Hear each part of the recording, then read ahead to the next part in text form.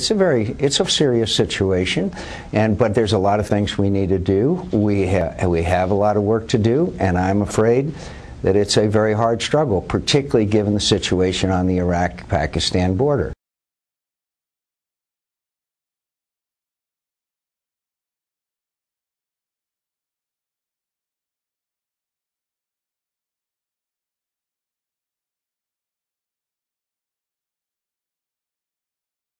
And I would not announce that I'm going to attack Pakistan, as Senator Obama did when he was during his campaign. If we have actionable intelligence about high-value terrorist targets and President Musharraf will not act, we will.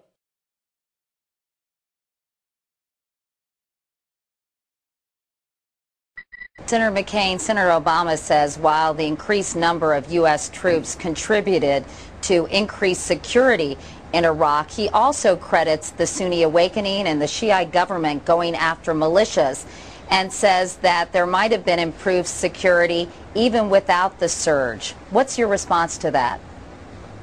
I don't know how you respond to something that is such a false depiction of what actually happened. Colonel McFarland was contacted by one of the major Sunni sheikhs.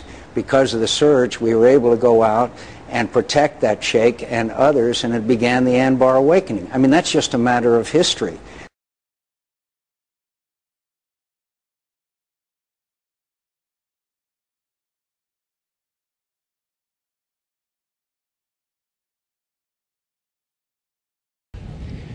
It's my understanding that this missile test was conducted by the Iranian Revolutionary Guard.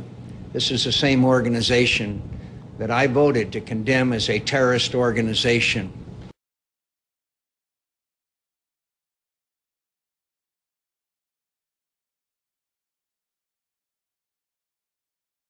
Now to a political campaign alert. The first negative ad of this 2008 presidential general election. John McCain released it today, and here it is.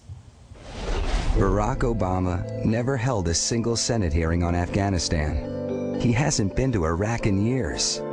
He voted against funding our troops, positions that helped him win his nomination. Look at the first line. Barack Obama never held a single Senate hearing on Afghanistan, which refers to his work on a subcommittee. Right. That's true, but it's also true that John McCain, the ranking member on armed services, he never attended a single hearing on Afghanistan the last 2 years.